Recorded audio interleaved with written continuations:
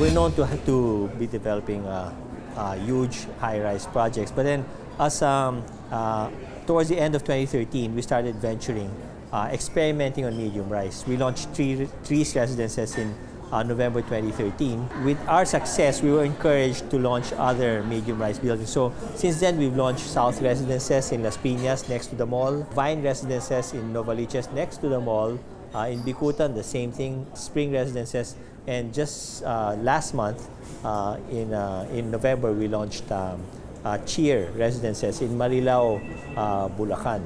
So that these are all medium-rise. As early as next year, most of our newly launched projects will be medium-rise buildings. We will continue with our high-rise buildings, but then our growth will be coming from medium-rise projects. I believe that for next year, we plan to launch about nine projects, I believe.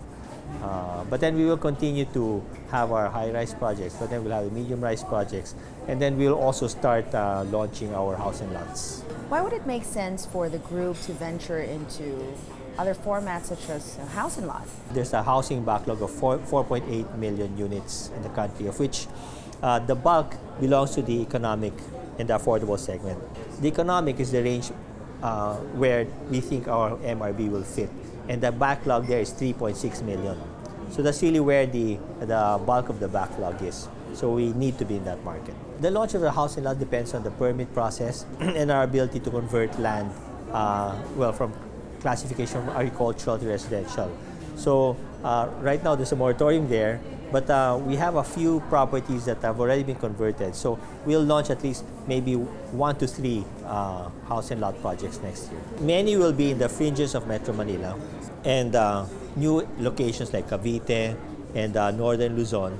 And a few will be in the Visayas, namely Iloilo, Bacolod, Cebu, and Davao. What do you think will be the impact of the impending rate hike on sales? Many of our buyers are end users. So end users, we believe, are less sensitive to interest rate hikes because they need a home. So I think the pending interest rate hike will not affect our sales. The other reason is that about half of our sales are from OFWs.